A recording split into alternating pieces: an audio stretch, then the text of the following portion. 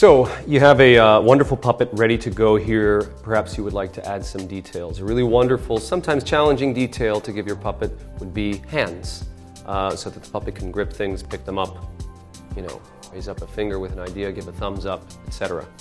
I don't use the heavier aluminum wire for the hands. Instead, I use a kind of a craft wire. You can find this in most art stores. It's a rubber-coated, much lighter wire. Does the trick for the hands. You don't want to weigh your puppet down too much with more aluminum wire. So I'll take the puppet here. We built in a loop to his arm already. This is going to be a three-fingered, sort of a cartoon hand. So much of building your puppets and building your armatures is trying out new things and figuring out how it works.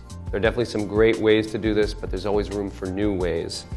In this particular way, I'm going to loop in the wire and twist it so that it's locked somewhat onto the hand.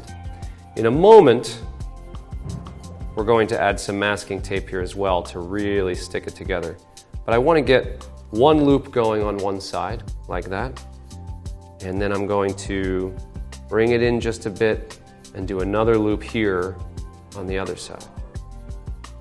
This will create basically two loops, two places where you can cut to create your 4 little digits there, 3 fingers and a thumb.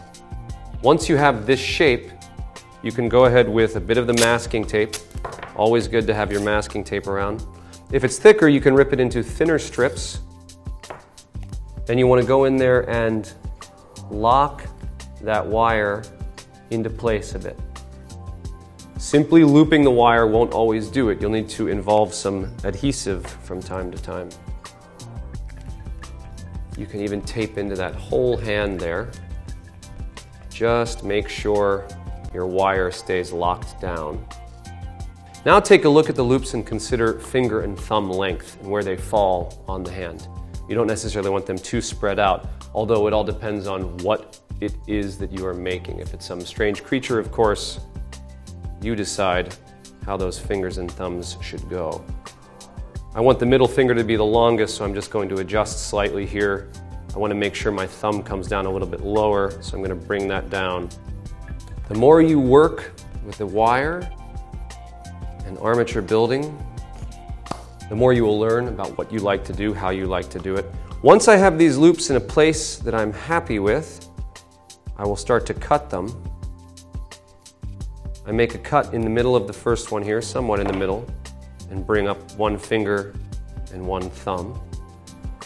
Because I want a taller middle finger and a shorter pinky finger on this cartoonish 3-fingered hand, I'm going to make sure I cut so that that bit is taller for the middle finger and shorter for the pinky.